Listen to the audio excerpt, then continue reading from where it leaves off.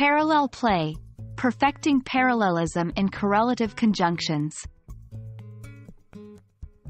Hello everyone. In today's video, we'll explore the fascinating world of parallelism in English grammar. We're going to zoom in on a key aspect of this topic: maintaining parallelism in correlative conjunctions.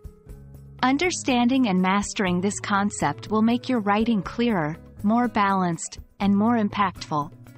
Let's get started. Correlative conjunctions are pairs of words that work together to coordinate the words or phrases in a sentence. These include pairs like not only but also, either-er, neither-er, both and whether-er. They help to establish a balanced, harmonious relationship between the elements they connect. An example of correct usage would be, she is not only an actor but also a director. Now, what exactly do we mean by parallelism? Parallelism is a grammar rule that states similar ideas should be expressed in similar or parallel grammatical structures.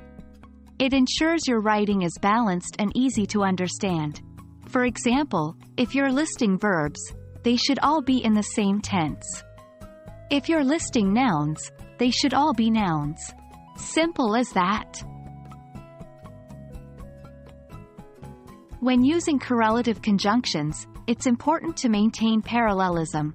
That is, the words, phrases, or clauses that follow each conjunction should have the same grammatical structure.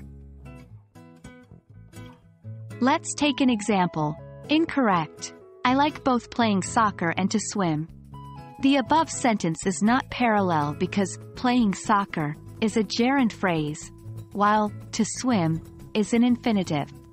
To make this sentence parallel, you would say, correct, I like both playing soccer and swimming. Here, both elements that follow, both and, are gerund phrases. Now that we know what parallelism is and why it's important, let's look at how we can correct errors in parallelism with correlative conjunctions. Consider the sentence. Incorrect. She can either dance or will sing at the party.